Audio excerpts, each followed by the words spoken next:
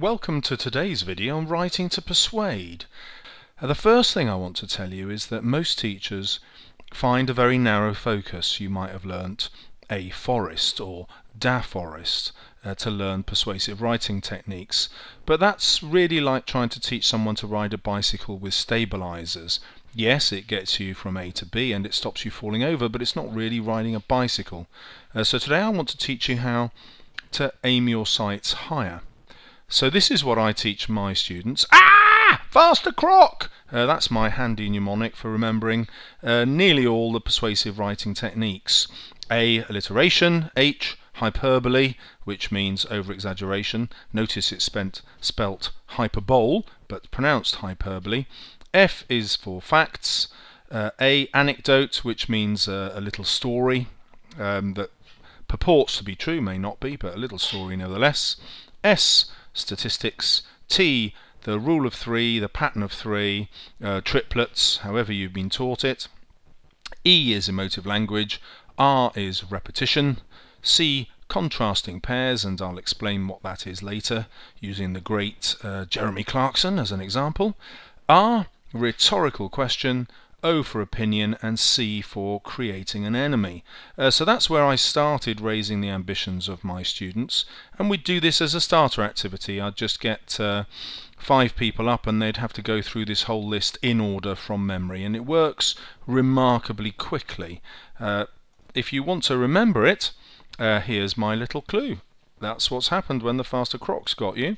What I use in class is in fact drawing. And you'll see that in a minute. So here's I've had to write it from memory. I just give the students the typed version, so it's just the mnemonic, and then I have to add things as they call them out in order. But you will have noticed, if you were perceptive, that my mnemonic has changed from a faster croc to faster crotch. If I go back there, you'll see that the crotch has been misspelt. Normally has a T in it, but I'm attempting to get humour in here. Many boys in particular really enjoy putting humour into their writing, and it's encouraged in the mark scheme. And girls, I know you're humorous too, put it in. So, a faster crotch. I'm going to show you another short piece that I think would get an A star, and this was written in a mock by one of the students in a previous school. So she had to write an application for a summer job. Look at the unconventional way she begins. Smile! Have you ever felt depressed at work? When the monotonous duties become a torture and the bland walls turn into a prison? What you need is someone cheerful, inspiring and creative. Me.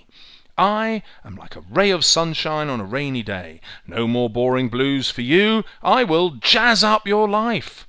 I'm not just being boastful. 95% of former colleagues said they absolutely adored and completely craved my special smile. Not only will you be gaining a momentous motivator, I'm an extraordinarily hard worker too. Need coffee? I can pour it. Need essays? I can type them. Need spreadsheets? I can do maths too. You don't often meet someone who can juggle and walk a tightrope at the same time, but then I'm not your average person. It's these skills that make me perfect to work in your circus. Simply put, I can multitask like a girl, because I am a girl. Perfect! So, I hope you found that rather entertaining, and I'll try and show you how a faster crotch or a faster croc has really helped her here. Let's have a look at the language.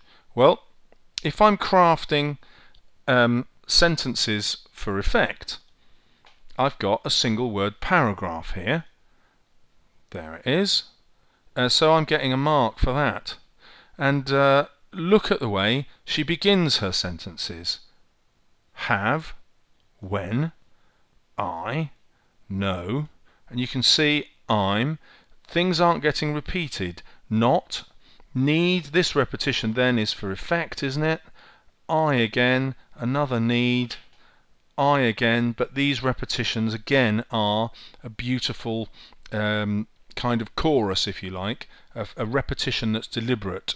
You, it's, simply, perfect. And you can see that actually this candidate is really crafting their writing. Let me just clear those annotations, and we can start looking at the techniques. Now what I teach my students is what I call the random finger technique. And so whenever you look at a piece of writing, you can just shut your eyes, stab it anywhere at random, and you will find a technique of some sort. There I am just plopping these things down as though that's a random technique. So here we go. Okay, I just missed it there, but that's a rhetorical question. When the monotonous duties become a torture, well, that's suddenly a metaphor, isn't it? And the bland walls turn into a prison, another metaphor. I am like a ray of sunshine, a simile. 95%, it's a statistic. This is actually the only weakness in the answer. It's obviously a made-up statistic, isn't it? But it still works. I'm not just being boastful, emotive language. I'm an extraordinarily hard worker, emotive language. Need coffee, rhetorical questions. Need essay, repetition for effect, rhetorical question. You get the idea. Anywhere that your finger goes, there's a technique. In other words, this is a candidate who's trained herself to use AHFASTERCROCH no matter what. Every single sentence will have a technique in it. Now the way to practice this is actually remarkably simple. What I'll teach my students to do is just respond under time conditions. So if you're practicing it, I do this. I start somewhere on my list and I say to them, right, you've got 1 minute and 1 minute only to come up with a sentence. And so the first one might be that. Okay, your first sentence has to have a rule of 3 in it. You can carry on writing a bit more in the 1 minute, but go. And at the end of the minute, I'll hit the next one. You must use emotive language in your next one, and 1 minute, and so on. In the 3rd minute, it's repetition. Now, of course, if we go back to the response that I showed you earlier, you'll see, hopefully, that she's trained herself to use more than one technique in each sentence. So here she began with that one word sentence. It's also an instruction, imperative verb, not one of our techniques. Have you ever felt depressed at work? Well, here we've got emotive language with our rhetorical question. When the monotonous duties, here she's really striving for that vocabulary. We've already talked about it being a metaphor, and then another metaphor, and then emotive language, cheerful. And of course torture was emotive language, and prison was emotive language. Inspiring and creative like me. Well, here we've got a contrasting pair, the creative and inspiring compared to monotonous and torture. Here we've got effectively another one-word sentence, but it's linked to this one using the colon.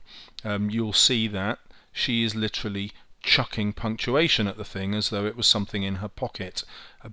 We've got the colon, the question mark, we've got a really complex sentence here with lots of clauses, helpfully demarcated with the commas, and that sort of thing's going to carry on here. We've got linked sentences using the semicolons.